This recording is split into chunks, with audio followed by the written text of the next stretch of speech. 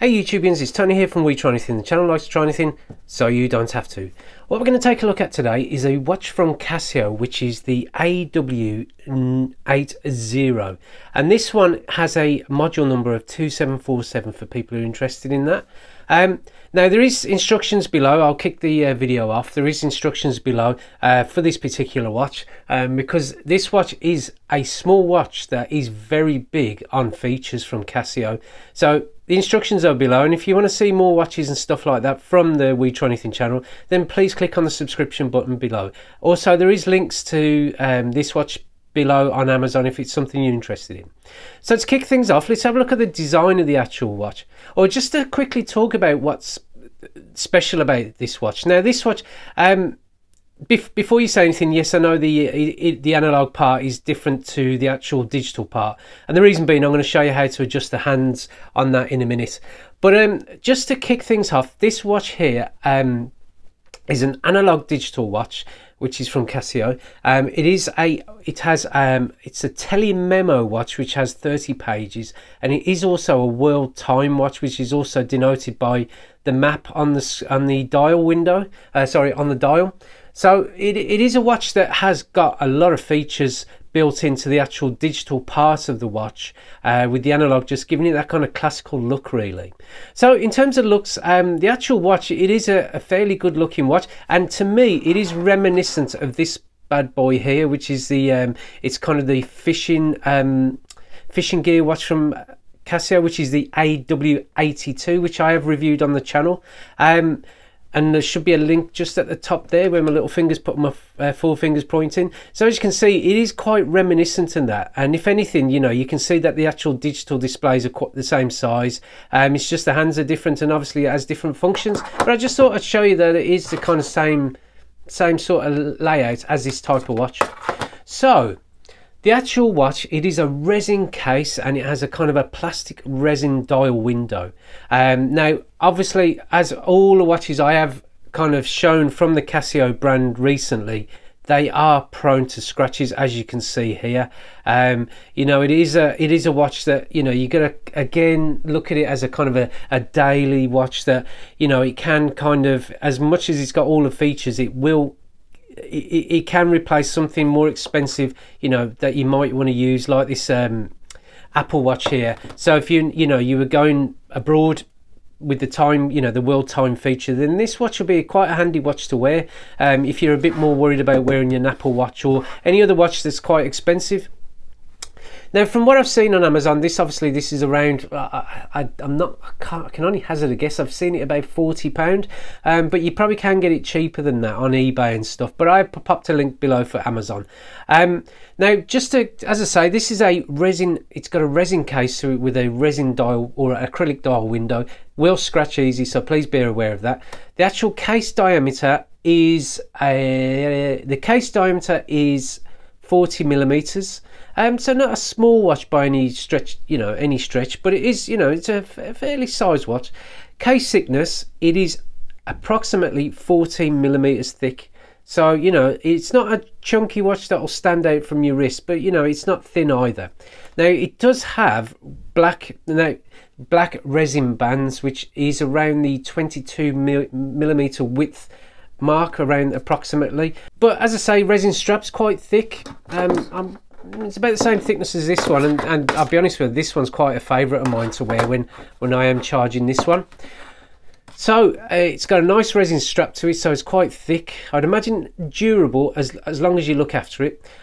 Plastic buckle, so again, it will get scratched, and it doesn't have the Casio logo, emblazoned on there, just where it's made, which is in China.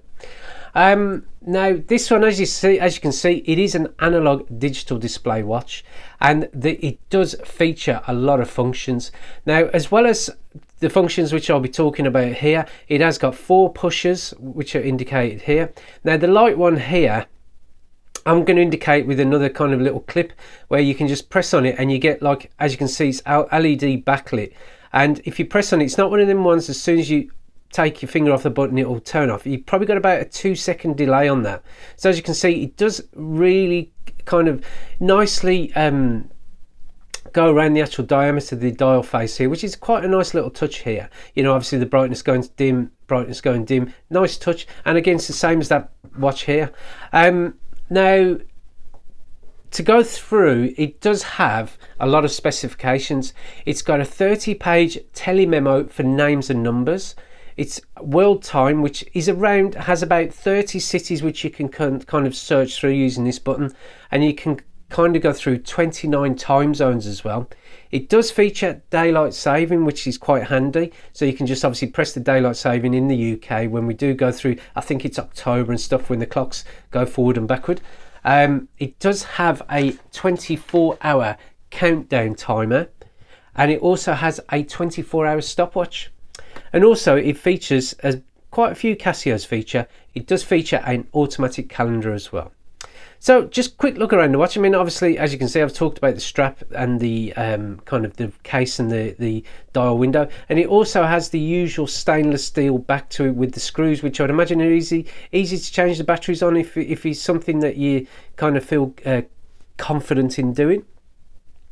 Now, just to go through the actual functions of the watch, you can change on the front display if you wanted to change the actual sorry, instead of seeing the time, which is in timekeeping mode, you can easily see the date, and it's as easy as that. You just press on it, and then basically using the adjust button, just push it, and you can see on the date. So if it's something like you like the analog part and you just want to keep the actual date just there, just for quick reference, it's really easy. Also, I believe if you press that, you can change it between 24-hour and 12-hour, with the 12-hour being denoted by the P. 24-hour, obviously, when it's off, it will go up to 1300 hours, 14, etc. That's known as military time in the US as well, so I'll pop that back on 12-hour. Now, just to go through the modes, you cycle through the modes using this button here, which is that one here, which is for Telememo. And as you can see, it does have the kind of what modes you are, very in kind of a short text as such, or kind of in capital letters as it were. So obviously I'm on world time here. You have the snooze or the alarm functions there. You've got the timer, and you've got the stopwatch. And then what you go into is what's known as hand setting mode, which I'll talk about in a minute. And then it's back on timekeeping mode. So to kick things off, let's look at the telly. So telememo mode. Now obviously this telememo mode, it's all been cleared and stuff, but you can, if you keep your finger down on the adjust button, you can kind of go up and down the characters, which it features, I believe it'll feature 8 characters kind of text, and then I think it's about 13 to 16 characters numerical. So if you wanted to put your telephone numbers in there, again, I know we've all got mobile phones and stuff which keep them, but if you didn't have your mobile phone with you, or you lost it, or your battery went and you needed to phone someone either in a shop using a shop's phone, or maybe like a pay phone, then this function would be very handy. So, you know, it's quite a nice function, and you can, you know, obviously cycle through the buttons here. There you go. So cycle through A and B, then press that to forward on, stuff like that. So B7, I don't know, just, you know, I'm just making it all up. But obviously if you keep going forward, and then you get this kind of shortened underscore, then you can start putting in obviously other characters like telephone numbers and stuff like that. So, you know, you can put a telephone number in there of about 13, 16 characters, and it can be, you know, very handy indeed if you lose your phone and stuff like that. So let's come out of this, and then let's go back to the timekeeping mode. So that's the Telememo, very quick. I mean, as I say, there is instructions below in the comments section, which makes it easy for you to look at. Obviously, you can go between all sorts of, as it were, world time zones where the actual time zone changed. So obviously New York City, not sure, Rio de Janeiro, and stuff like that really, and then London. So, you know, you can kind of get an idea. You know, if you were kind of doing your traveling and stuff like that, you can easily change your time zone just to get an idea of where you're at. Or, you know, if you've got loved ones or business contacts in another part of the world, then you can set that to see what kind of time zone you're in, or they're in, and then just make sure, you know, you can talk to them at an appropriate time for them. So back to timekeeping, and then you've got your alarms. So this one features, I believe it features 2 alarms, and it also features a snooze alarm. Now I'm not going to go through the alarm settings and stuff like that, but I know for a fact you can. I think if I just press this, that's how the alarm sounds. So, you know, I haven't set the alarm, I've turned it off and stuff, but it does have 2 alarms that you can go through. Next one is the timer. So 24 hour, you can set it up and down. So as you can see, 23, 59 hours. And, you know, it's quite can be quite useful if you doing anything that's timed. So if you're setting your, heating, cooking stuff in the oven, you want to set it for 30 minutes, then you can by all means set it quite easily, and it'll be, it'll beep obviously when the time's gone down to 0. And then stopwatch, again, set it off. Unfortunately the hand's in the way, but I'll be moving that in a sec. And then if you can do split times and stuff like that, and again it's as easy as that. And then finally, if I just get onto it, you've got what's known as hand setting mode.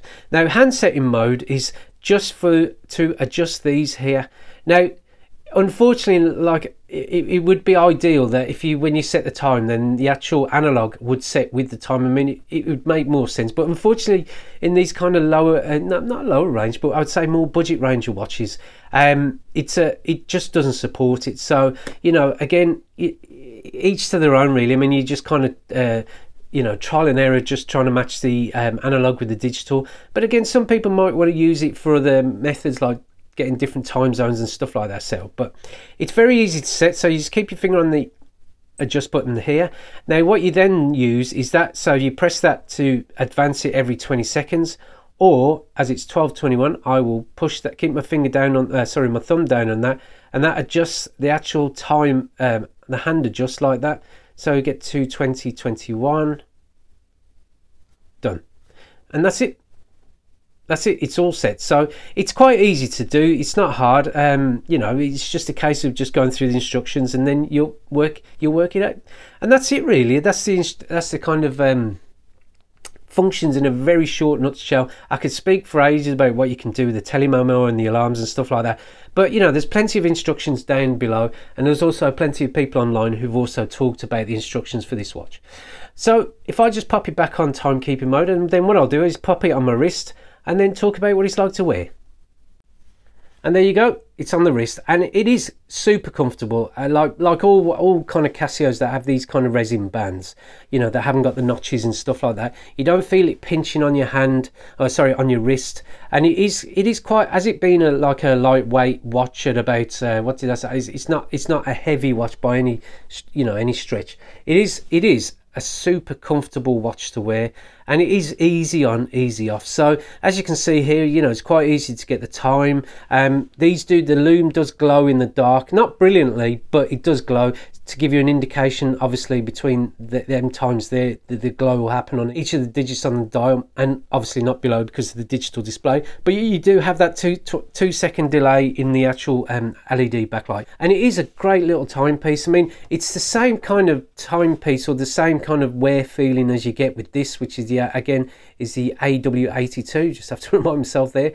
And it is it is a comfortable watch, and it is as comfortable, again, as I say, the Apple Watch, because you do feel that it's because it's a slightly heavier watch. But in terms of how it looks on the wrist, it looks really nice, and it's got a very nice kind of, I'd say, quite rugged sort of look to it. And especially when it's on the wrist, it doesn't get in the way of anything. And again, in the hand wrist fold test, it doesn't kind of bang into your wrist there. So it is a very nice watch to wear and to own, really. I mean, as I say, I think I'm not sure if I mentioned that obviously it's got the 10-year battery life when it's brand new.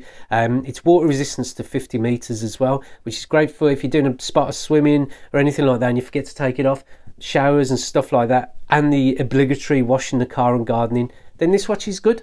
So would I buy one? As you can see, yes, I have, and I would. And if you like your kind of analog digital watches, with a slight bit of rugged look to them, and has a lot of features to it, which might be good for if you like if kind of frequently traveling around the world once we're all permitted to do so. And also, it has all sorts of kind of information that you can store on there, which will make it very handy for if you lose your phone, or if you lose any kind of information that you need to get straight away, then you know it is quite a, you know, a handy watch with all manner of features on there. And you know, if you are in the kind of market for one of these, then I would say, you know, have a look, consider it, and see what you think, really, because I would say it's well worth considering. Now, just one other thing I've mentioned: there is no second hand, so you know, if that does bother you, then maybe steer away from that. But you know, other than that, no, great little watch to wear. So well worth the money. So thank you for watching. I hope you liked the video, and if you did, then please give it a thumbs up. It's always good for the channel. And if you want to see more watches coming from the We Try Anything channel, and you know, other kind of video reviews of, you know, tech, cars, and you know, all forms of other kind of stuff that we want to feature on We Try Anything, then please click on the subscription button below. And thank you for watching, and we look forward to seeing you next time. Goodbye.